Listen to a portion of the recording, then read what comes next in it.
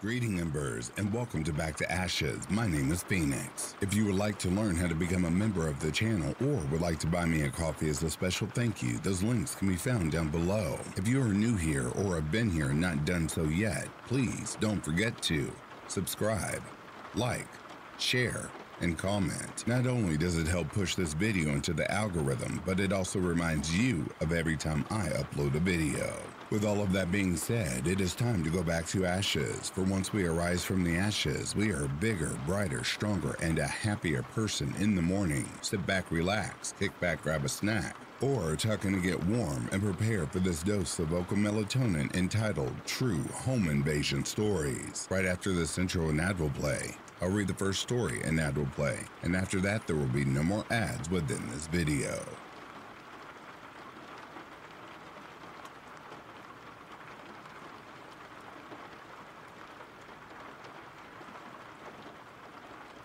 First things first, this is not my story, but it's my father's.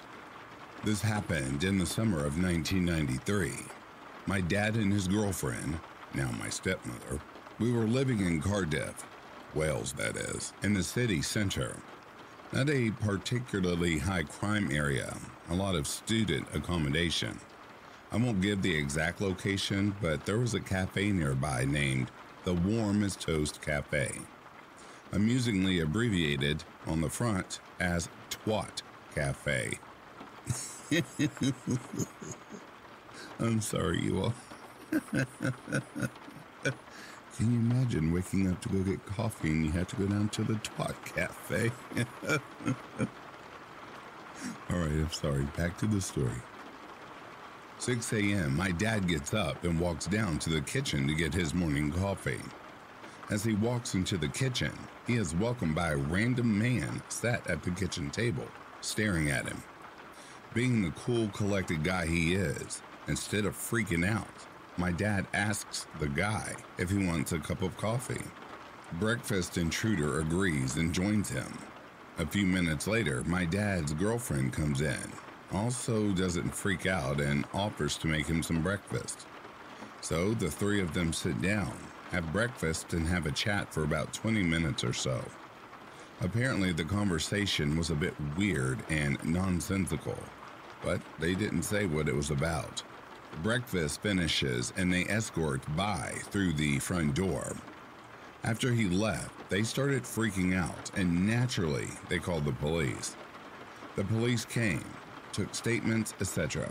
Later in the day, they're contacted by the police saying that they apprehended the buy. Turns out the guy was a paranoid schizophrenic and was breaking into the odd-numbered houses on the street. My dad was the second house he'd entered. The first house, next door, he'd gone into, but it was empty. This was where he left his tools, a sawed-off shotgun, and a lot of ammo. His plan was to shoot anyone in the odd-numbered houses on the street. When the police arrested him, he told them that my dad and his girlfriend were the nicest couple he had ever met, and that had stopped him carrying out his plan. When people say I'm too laid back for my own good, I tell them this story, and it never fails to shut them up.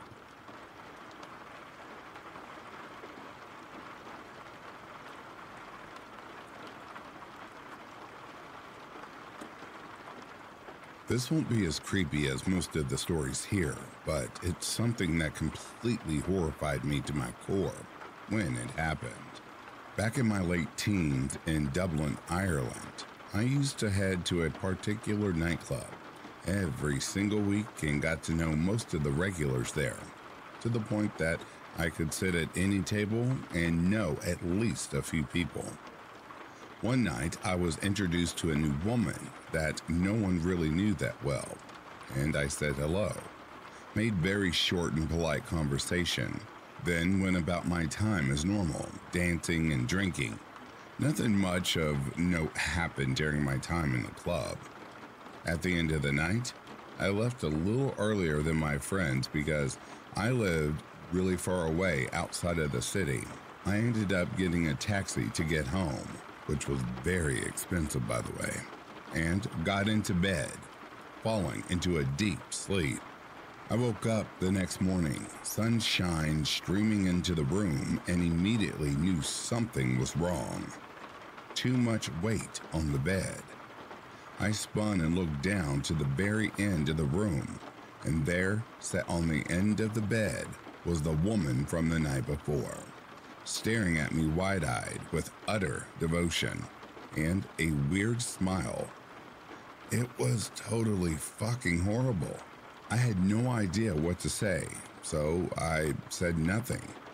I was so weirded out by her expression and the whole bizarre nature of the situation. I was dumbstruck. It wasn't a lustful look. It was spooky, obsessive, and insane looking. I know for a lot of guys, the idea of having some random woman appear in their bedroom might be a thrill, but this was nothing like that. It was scary, plain and simple. I got up, got dressed, summoned up a bit of courage, turned to her and said, "You're leaving right now," and essentially marched her out of the house, telling her that buses leave from the end of the road every half hour. She left without saying anything. From talking to friends and family, I pieced together what had happened. After I left the nightclub, she had tried to catch me up, but instead had lost me. She went back, asked around until someone told her the area was pretty rough. Got a taxi there, knocked on random doors, waking up neighbors, and eventually one told her exactly where I lived, and then lied to my sister, saying that I had been expecting her. My sister was pissed off at me being woke up, but I let her in. From there, she got to my room and sat there for God knows how long, silently watching me. As it turns out, almost nobody from the club knew her at all, but we all assumed someone else must know her. What really spooks me is that if she had wanted to hurt me for whatever reason, she easily found her way right into my family house and right into my bedroom. Ugh, I'm just shuddering thinking about it.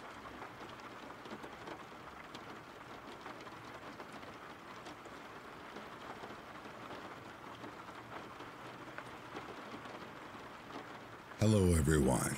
This incident happened about 5 years ago. This is a story that I never really tell anymore because most people are either uncomfortable hearing it or make well-meaning comments about what I should have done in this situation without really understanding how differently your mind works when you're expecting absolute panic. But you guys seem to get it, so here's my story. I was living in a relatively nice neighborhood in downtown Memphis, working as an ophthalmic technician. I arrived home from work at my usual time, which was around 4:30 p.m., unlocked my door and went inside. I set my phone, wallet, and keys on the kitchen island, hearing my heavy metal front door swing shut loudly behind me, and began taking care of some errands around the house. Having gone up to a small town, it was a habit for me to not lock my door during the day, especially when I knew my husband would be home soon anyway. I've never gotten to lock a pick once in my 5 years since this day. I walked through my bedroom and into my large walk-in closet and began hanging up the laundry that I started earlier in the day before work. My front door opened and I smiled with surprise. My husband was home a little early and I was happily calling out to him, "I'm in here, love."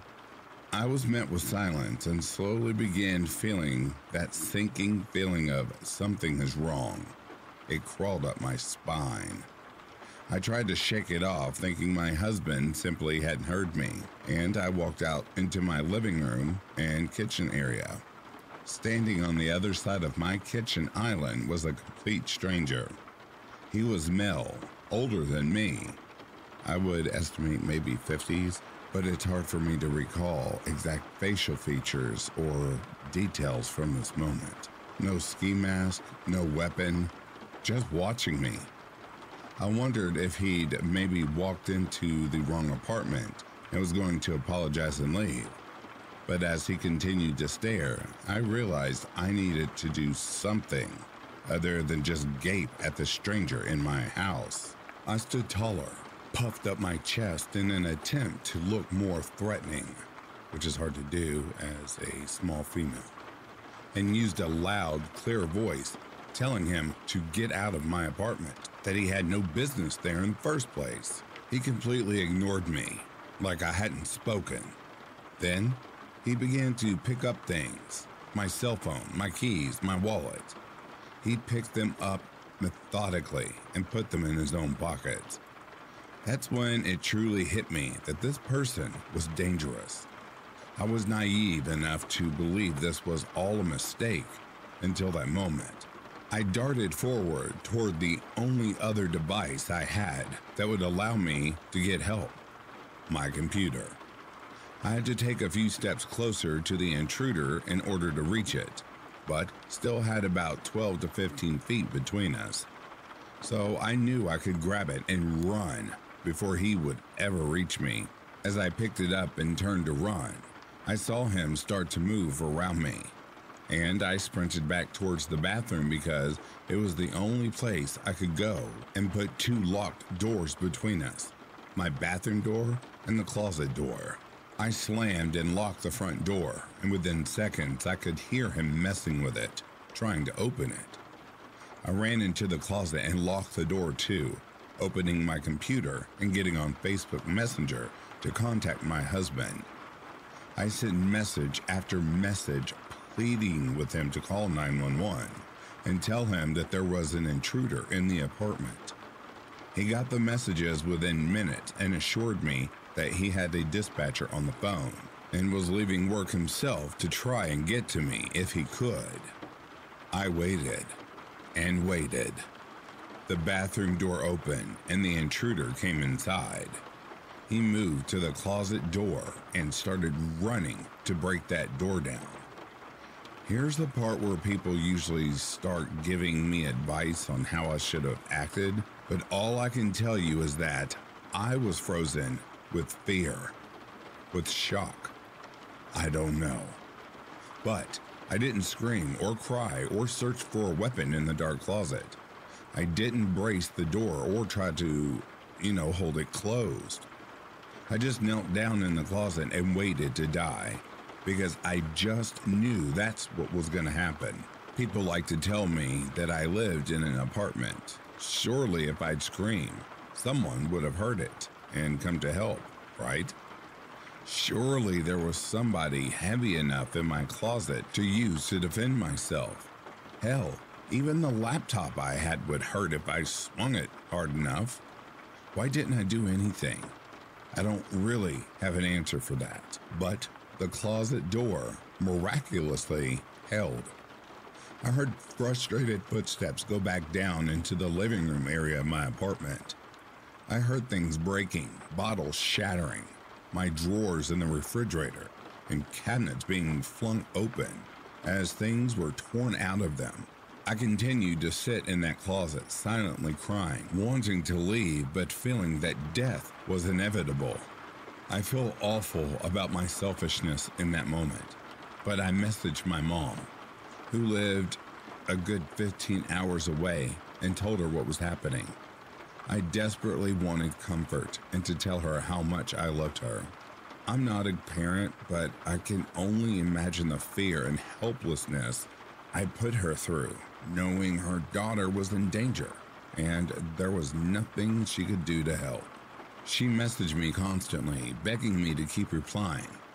I told her I would as long as I could, but I also told her to tell my brothers I love them, to help my husband through whatever happened next if it ended bad for me. The intruder started messing with the closet door again, mumbling disjointed words that I couldn't really distinguish. I remember hoping that the police would get to the apartment before my husband, that he wouldn't be the one to find me in whatever state this invader has left me in. The front door opened again, and it was my husband, shouting for me. The intruder walked out towards the living room kitchen area again, where my front door was located. And I opened the door and darted from the closet to find my husband on the ground with him, pinning him into place. The man kept mumbling, at times yelling, but never really put up with much resistance. This entire part is a blur for me. I remember feeling like the room was spinning, filled with fear, and mostly for my husband at this point. Eventually, the police found the apartment.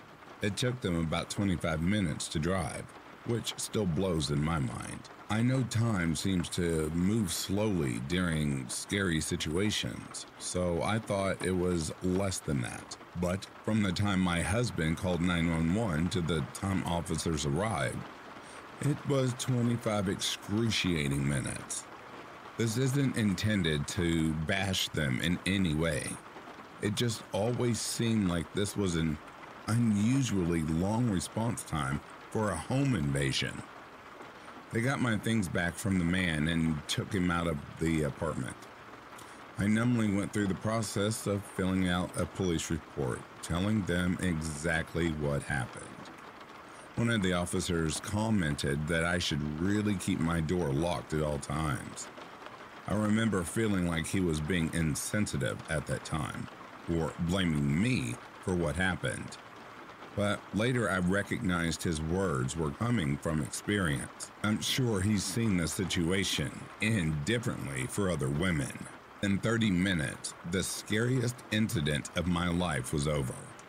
But I've carried that fear, that violation, the anxiety of having someone intrude into my space for years.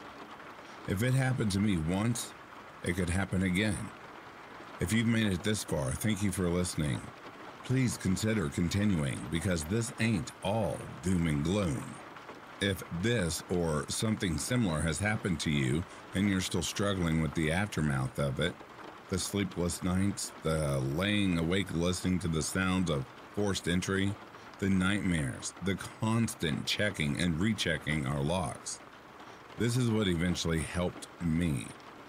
A year after this took place, my husband and I moved to the Midwest for his job.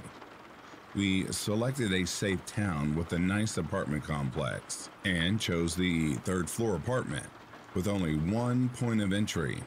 I looked up every statistic on crime for that neighborhood, finding that an isolated incident of car theft was the only thing reported in decades. I still couldn't sleep at night. It was definitely better than staying in the same apartment in Memphis. But my husband often works night shifts, and I simply couldn't continue being terrified to sleep at night. I realized my biggest fear wasn't that something could happen again, but that if it did, I was just as unprepared now as I was then. I hadn't changed anything other than locking my door. And I knew I would likely freeze up again and leave my life up to being able to hide well enough, or having a door hold long enough to save me, and that was unacceptable. I walked into a martial arts school with an excellent self-defense program and started taking classes. At first I was quiet, hiding in the back of the room and generally keeping to myself. My instructor, who was both incredibly kind and incredibly insightful, slowly built up my confidence and brought me out of the bubble of fear. After several months of training, I finally shared my reason for taking classes with him, and he's worked with me tirelessly to give me the ability to protect myself in any environment. I've been training for years now, and the difference it has made in every aspect of my life is unbelievable. The meek, quiet girl that wanted to die in her closet doesn't exist. I am confident, I am strong, I am worthy of living and protecting myself and my home. I no longer am ashamed of how I handled the situation I was in, but I also understand what steps I can take to ensure that I'm safe. It wasn't easy, and it didn't happen overnight, but it was worth it. I recognize this might not be a solution or option for everyone. Your experience is valid, and however you decide to cope with your own story is the right choice for you. This is how I happen to do it, and it's worked well for me. Thank you again for listening. I'm a little afraid of people hearing my story.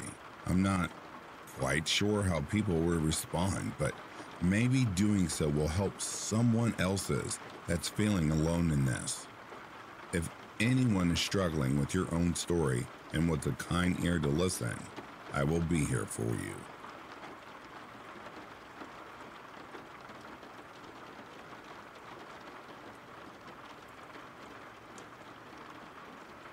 I've got a good one that incorporates the true monsters around us. A couple of years ago, my boyfriend and I went on an impromptu road trip. We packed up the car and the dogs and drove up to the far northern California redwoods. I was somewhat familiar with the area from the time I was a kid, and it seemed very dangerous just heading out without a true destination in mind. A couple nights in, we ended up meeting up with a friend of a friend, grabbing some drinks, and she invited us to crash at her house for the night. We happily took her up on the offer because it saved us from dropping money on a hotel or trying to find a camping spot. She lived in a super cool looking old Victorian house.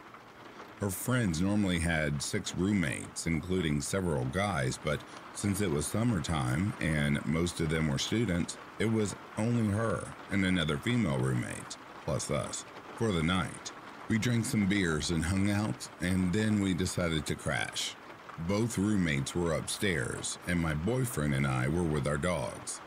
And we were crashing on a futon downstairs in a room that was right in the front of the house, off the front door. It was kind of like a sitting room with a fireplace and big bay windows looking out onto the front yard, which had a good cover of bushes. We both fell asleep easily and went into deep sleep until we were suddenly awakened by the doorbell ringing. Now, this is an old Victorian, so it has an old school deep ringing bell that you hear throughout the entire house. One of the residents of the house came down and opened the door and looked out and saw nothing, so she went back upstairs to bed. My boyfriend and I thought it was kind of weird, but, not our house. Maybe late night visitors were common. We fell back asleep and were then awakened again sometime later by the doorbell. We heard the roommate come down again and look outside the door and shut it. This time, she walked into our room after and asked if we heard the doorbell, and we could tell she was weirded out. We told her not to open the door if it happens again, and all came to the conclusion it might be the doorbell malfunctioning or something like that. The roommate goes back upstairs and we fall back asleep. Next I woke up was to one of my dogs growling the most deep-throated growl I have ever heard from him. He absolutely loves people, even if they are strangers, and we live in the downtown of a pretty major city, so having him growl at something at night is not normal. We chalk it up to being in an unfamiliar house and tell him to be quiet. I fell back asleep. Next thing I know, I wake up to my boyfriend jumping out of the bed and literally smacking the bay window about 5 feet away from our bed and yelling. There's a man's face standing in the window, staring at us. My boyfriend immediately grabbed an axe. Since we had been camping, it was right at hand, and chased the guy down the street. I'm sure whoever that creep was must have shit his pants. This whole commotion woke everyone up, and we stayed up for the rest of the night keeping guard. The scariest thing to me is that the guy was probably casing the house. If he wanted to rob it, there's no reason he would say hi to the Ring doorbell multiple times. He wanted to see if it was only the girl's home, depending on who came out of the door. This still gives me the chills thinking about it today.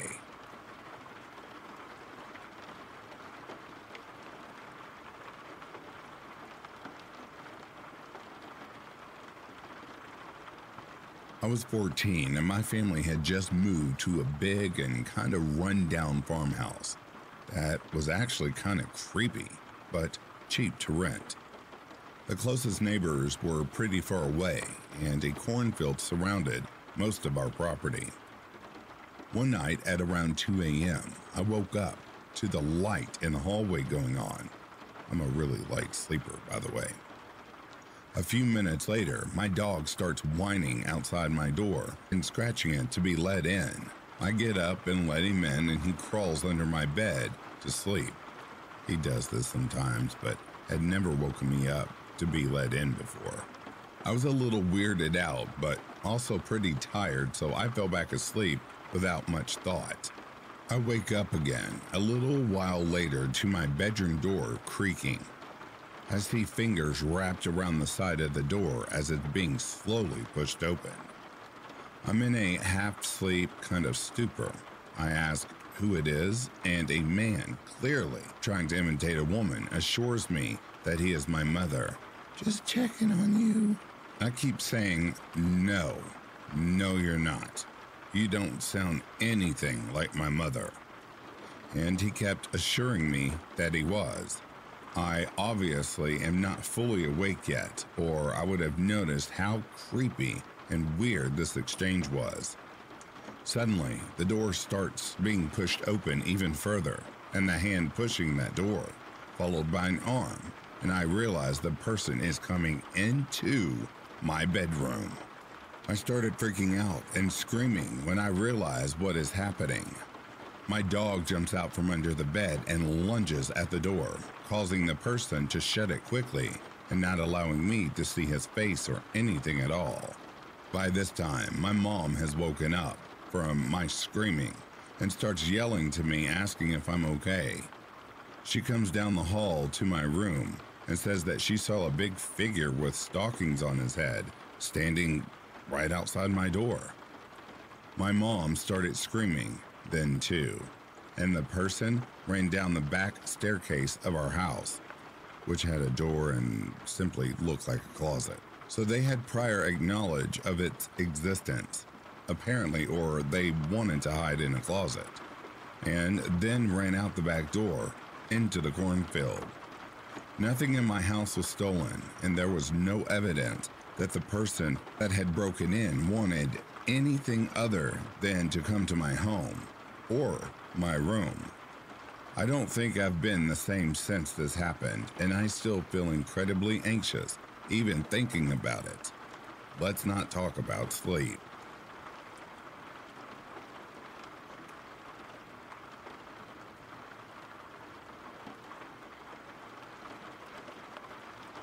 Okay, to start this, I live in a very rural town in Australia. I have a close-knit group of friends, maybe 4 or 5, and we hang out all the time. On this specific day, I was at my friend's house. About 2 days before this, her family came home, and all the doors were wide open, yet nothing was taken. This family insisted on leaving one of the doors open, specifically in this town where crime runs rampant. On the day that I was over, let's call these 2 friends Alyssa and Mike. Of course, those aren't their real names. Me and Mike were over at Alyssa's, just hanging out on our phones when the front door banged open. We all looked at each other, but brushed it off as wind slamming the door. In hindsight, wind would not have been able to reach this door as it was in a little covering. I don't know how to explain it, but you walk upstairs, there's a little room, and then there is a front door. Maybe 2 minutes later, the 2 sliding back doors slammed very loudly. We again brushed it off to not scare ourselves. We are kind of dumb, so sorry about that. But then we heard loud noises inside the house and footsteps running around the noisy wooden floor. This is where alarm bells start firing in my head. I was thinking about how someone had already been there and wondering if this was the same person or people. We jumped up, and me and Alyssa held the bathroom door closed. Her room doesn't have a lock.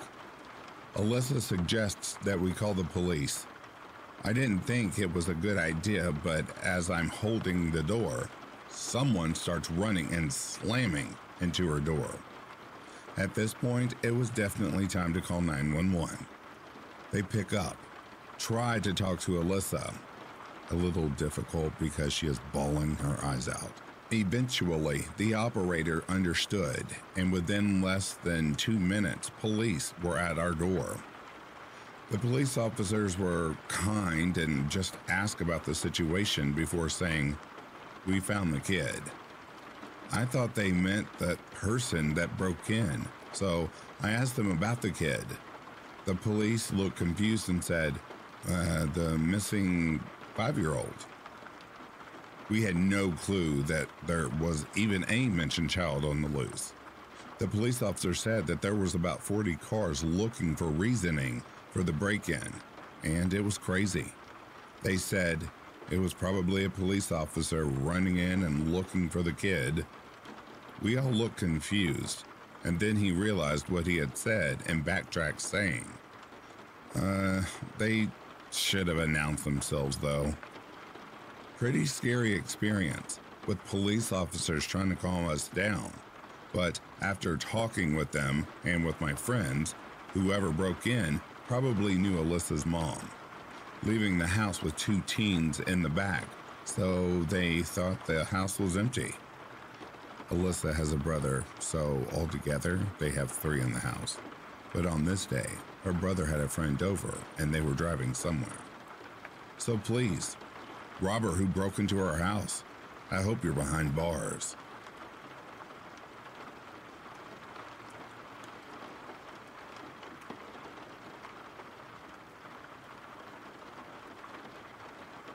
For a little background, I'm a 27-year-old female, and I recently just moved into a nice apartment in a safe neighborhood with my 2 dogs, Charles and Wigwam.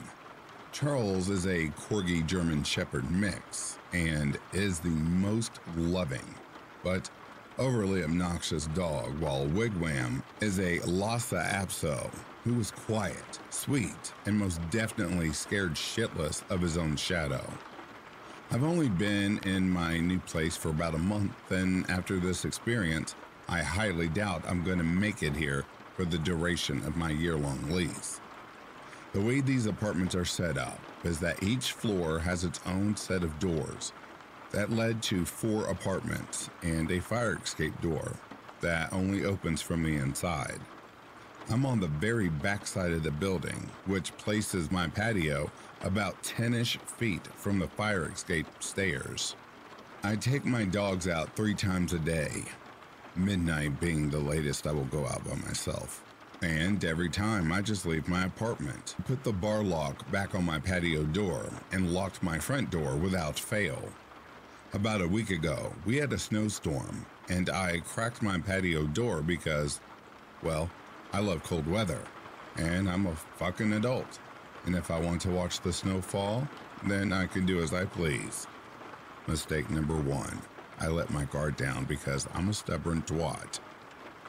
It was around 11 p.m. and I decided that since it was getting late, I should take the dogs out for the rest of the night. And since they both hate snow, this would be a quick trip. I go to lock the patio door and decide against it because I'm on the freaking 5th floor and I'm only going to be outside for a few minutes. I get the dogs ready, grab my keys, and lock my door as I leave the apartment. I get down to the designated pet area with my beloved snow-hating dogs and let them do their thing, and then back to the apartment we go, and we get back in safely. Or so I thought. This is where I thought I was losing my mind, but in actuality, shit was about to get real. As soon as we walk into the apartment, my dogs run over to the patio door, and I notice the door is shut and the bar is locked. Mistake number 2, I immediately think that strange, but didn't connect the dots. I go into the kitchen to get dog treats, and both dogs start going batshit crazy and growling at a large cedar chest in my living room. And as I'm walking around to see what all the commotion is about, I see a pair of eyes creeping from under the chest lid.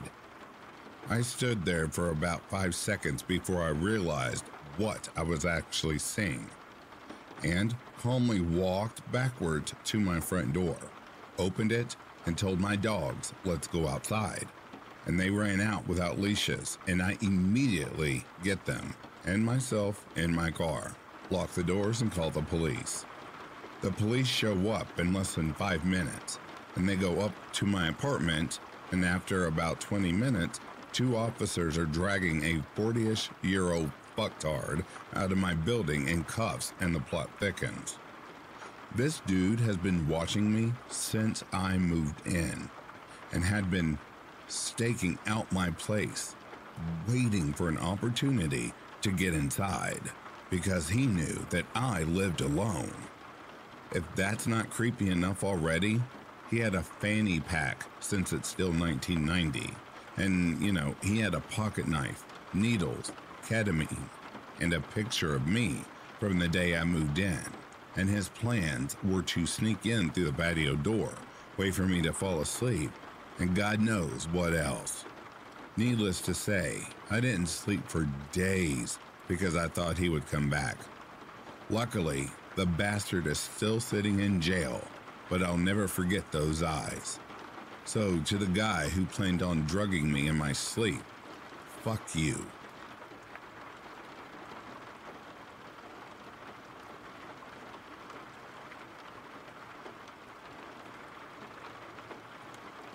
I am a girl, and this happened when I was 20 in the early 2000s. People used landlines, and cell phones were not unlimited.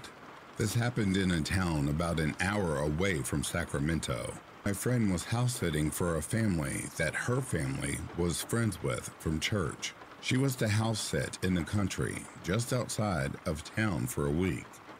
They had animals like cats, rabbits, a donkey, and a horse. The family also had dogs too, but the family took the dogs with them. My friend was in charge of feeding the animals and watching the place. She didn't have to get the mail daily because they had this metal lockbox style mailbox down their long driveway. They didn't have any neighbors for miles, just fields of cattle and corn. So I guess the lockbox was for safety. Towards the end of the week, she asked if I wanted to spend the night and keep her company. And I thought it sounded fun. I had moved out of my aunts and uncles and gotten my own apartment. So I told her I'd pick her up on the way there, after I got out of work. We get there at around 9:30 p.m., grabbing dinner on the way. We went into the barn first thing and fed the animals. It was late for their dinner, and they made their hunger known with their animal noises. We made sure they had water. Then we went inside. The house was this big ranch-style house, single story. The living room was to the left as you walked into the home. There was a long hallway directly to the right of the entrance that led to where the bathroom and bedrooms were. Straight ahead, there was a dining area, and to the left of that was the kitchen area and a patio door. They did not have an open floor plan. In the kitchen, on the opposite side from the dining area, was a long hall that had several doors. My friend explained that the wife ran a daycare center out of the house. These rooms were play areas for the kids she took care of. We didn't bother going over there because we had no interest. We watched some TV, ate our leftovers, and talked about people we knew. As it got later, she turned on the house alarm and said she didn't like sleeping in other people's beds. So she had been sleeping on the couch, then offered it to me. She would sleep on one of the 2 huge recliners that reclined so far back it was almost flat. The chairs were really comfortable, so I just said I'll take the chair. I went and laid back in the chair with my blanket. We turned off the TV and we were talking for maybe 20 minutes in the dark when the motion sensor floodlight started shining through the window, lighting up the room.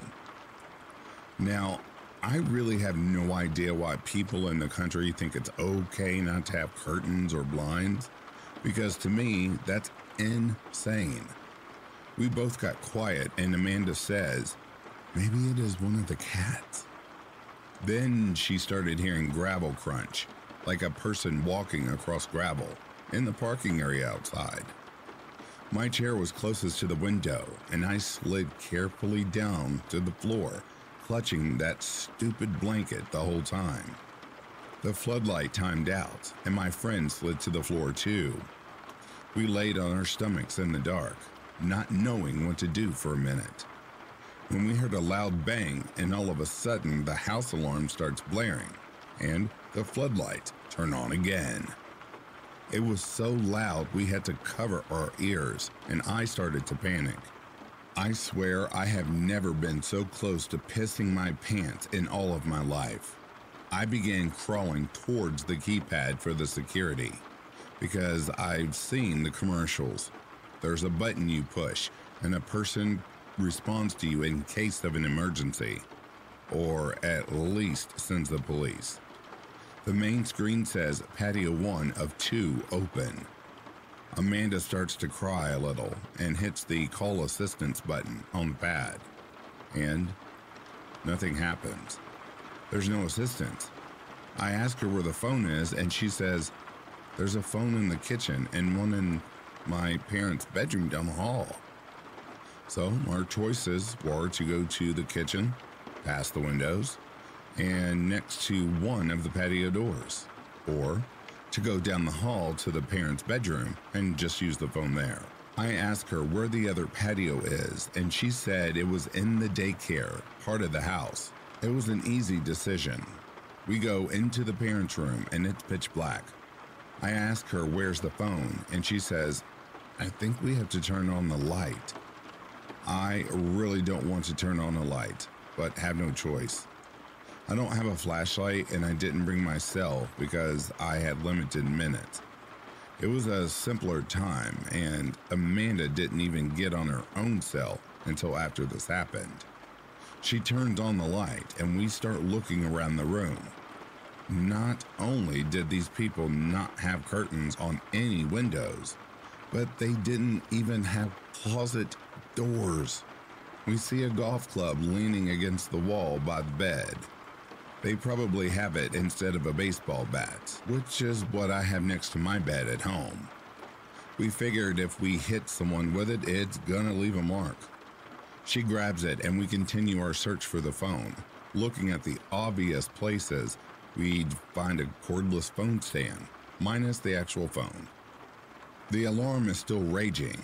We have a light on and the person who opened the patio door is bound to notice all of this commotion, I'm thinking at this point. She asks, should we use the locate phone buttons?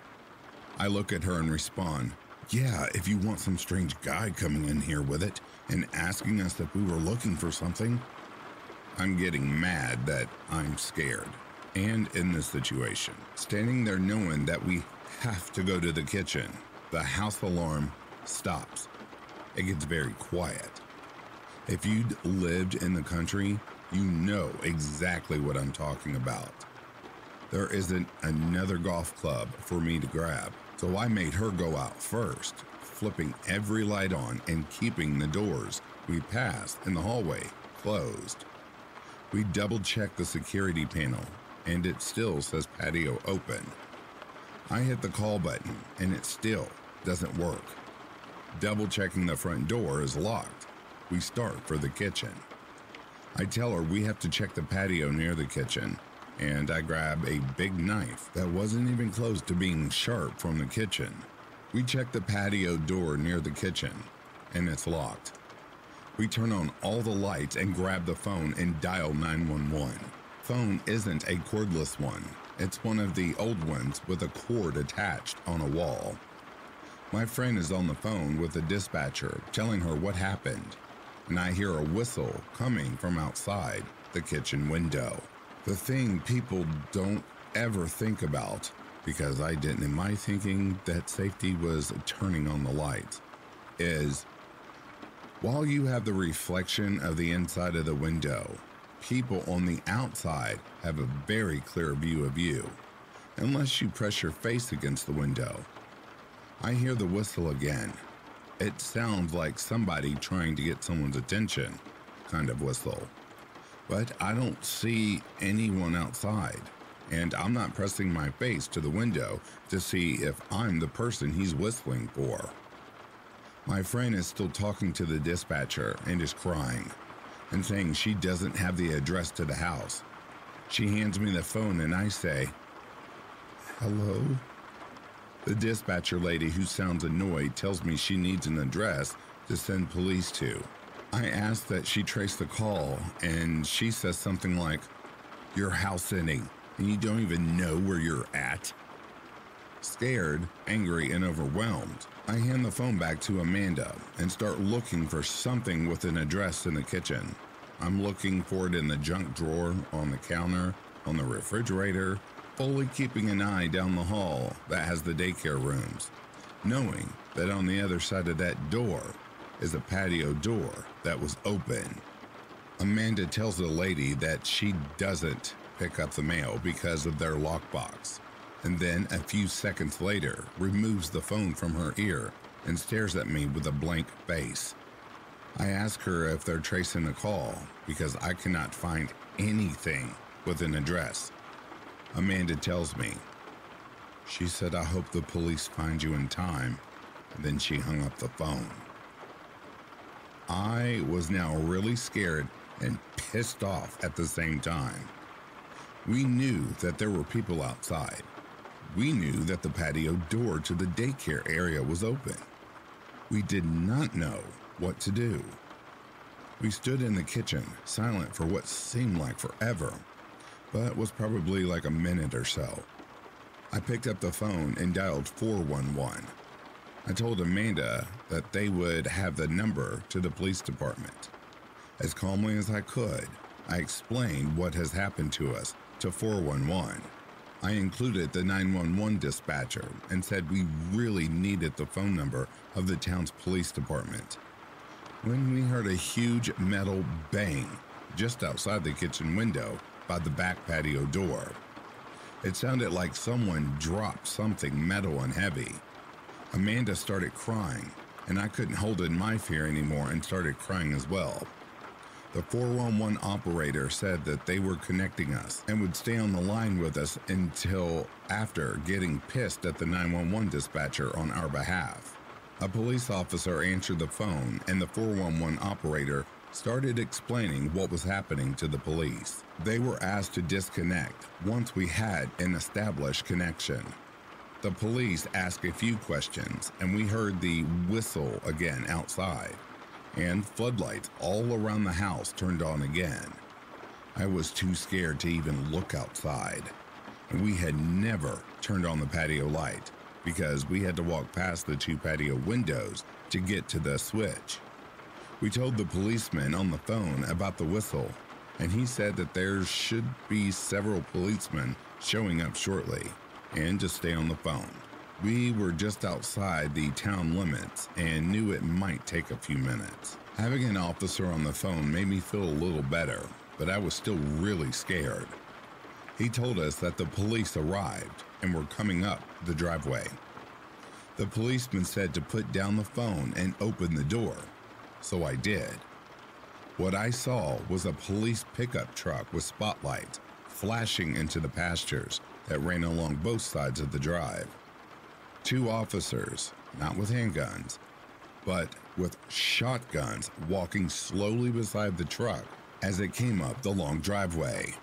4 officers approached the house asking us our names. One went to the phone and said that they were here and hung up the phone. They ordered us to stay in the dining room and began searching the house and property. One by one they returned. The last one came back in through the patio door by the kitchen. He said he searched the barn and the horse scared him, and the horse also looked spooked. He asked what other animals were in the barn. They told us they didn't find anyone and that the daycare patio was not locked. There was, however, a broom handle in the track to prevent it from being opened too far. I looked at the patio door that the officer entered in and saw that there was not a brown handle in that one. Then I felt dumb because he just walked through it. They lectured Amanda about not knowing the address of the house she was supposed to be responsible for, and other stuff that I don't remember. After finishing statements, they said they'd stick around and look more, and if we wanted to leave, we could. They could lock the bottom lock, but not activate the alarm, and we were cool with that. We were out of there as fast as we could. We got into my car and went to her mother's. So mentally exhausted, we fell asleep, and I went to my office job the next morning. She said she really didn't want to go back to that house, but she had to feed the animals their breakfast. My mom told her to take her sister, and she did. That afternoon, she called me at work. She was really nervous and began telling me that when they went to the house, there was footprints and poop all along the carpet. I said it was probably the cop that checked the barn. She said that she didn't know or pay attention. Also, she said that when they went into the barn to feed and water the animals in the morning, someone had tied all the rabbits' legs together in their hutches. They had 10 rabbits the kids used for 4-H. Amanda then continues to say there was a note with the word "lucky" scribbled on the back of a pizza carton she thought came from the refrigerator door because the flyer was missing a coupon. It took a while for them to untie the rabbits, and Amanda asked her mom to find someone else for their church to finish the house sitting. She wasn't going back. She also told the officer what she came back to, but no one was ever caught, and the police never called either of us to update us. I'm just gonna go ahead and say it. I'm not holding my breath waiting on that phone call.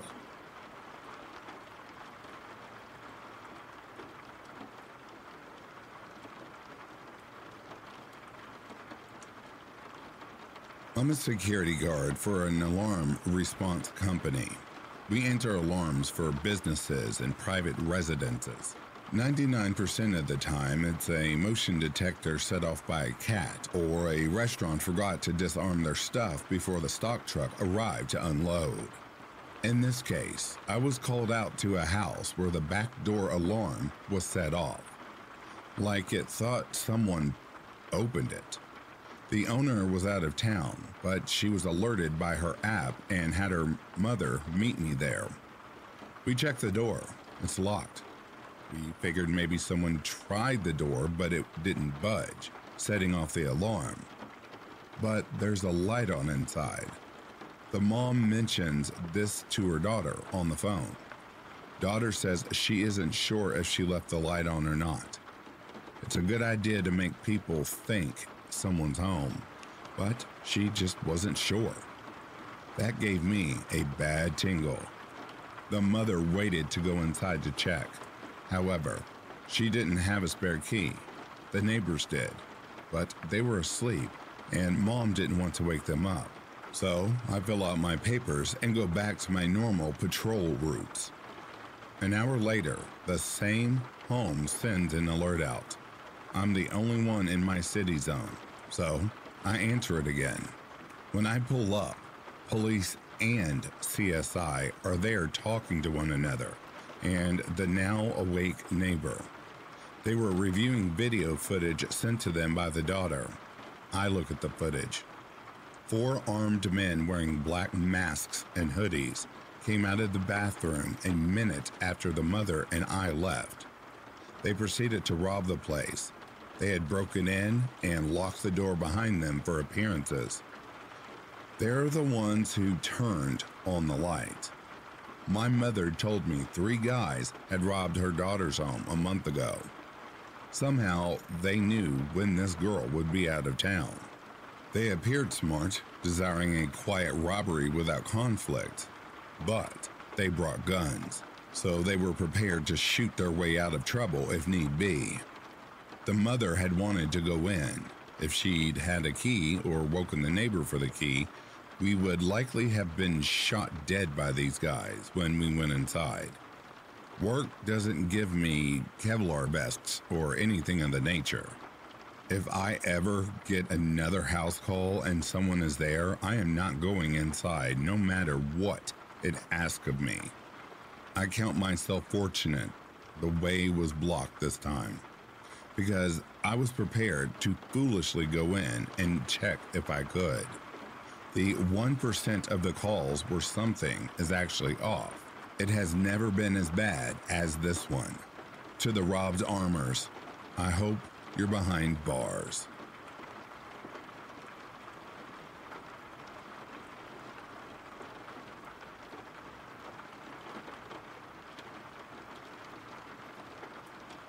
And that, dear listeners, brings a close to these true home invasion stories. I'd like to take a moment and thank the reform members of Back to Ashes. Tina Mead, Colt Stone Wolf, Mrs. Interscare, Luz Crispin, Tammy Slayton, CAG, Denise Sess, Samantha Place, Stephanie McLaren, Corpse Lover, Norma DW, Christy Elias, Cindy Cleveland, and Patty's niece. Thank each and every last one of you for supporting Back to Ashes. There's just not enough words to thank you. If you are sleeping, I hope Slumberland is treating you comfortably. If you're awake, I hope you've enjoyed this collection. Until next time, please take care of yourselves. I'll be reading to you soon. Have yourself a good morning, a good afternoon, or a good evening. Peace, love, and light to you all.